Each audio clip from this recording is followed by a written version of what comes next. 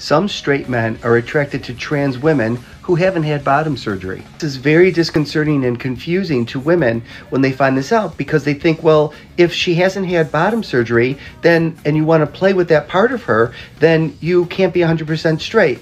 But that doesn't make sense, because you have to remember that these are still women. Trans women are women. They are female.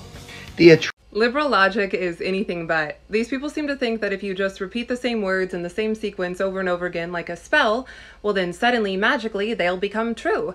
It's a very superficial level of thinking. They almost never take their logic through to its natural conclusion, and so it ends up being consistently incoherent, untrue, and offensive to almost everyone. Because if you tell me that a man having relations with a feminine-looking male, let's even say a beautiful male, someone who by all accounts with clothes on looks exactly like a woman, if you're telling me that that's actually straight, well then by that same logic, the same man having relations with a masculine-looking woman, not a trans woman, just a homely woman, that's actually gay, because the woman isn't quite feminine looking enough. She doesn't quite pass muster.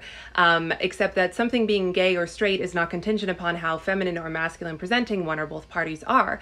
And need I remind you that all of 2 seconds ago, two males engaging in an act but refusing to call it gay would have been termed a little bit homophobic. You would have been encouraging them to embrace their true selves, but now two males can engage in that act and we're supposed to pretend that it's straight. What I hear is that you're trying to make more straight people.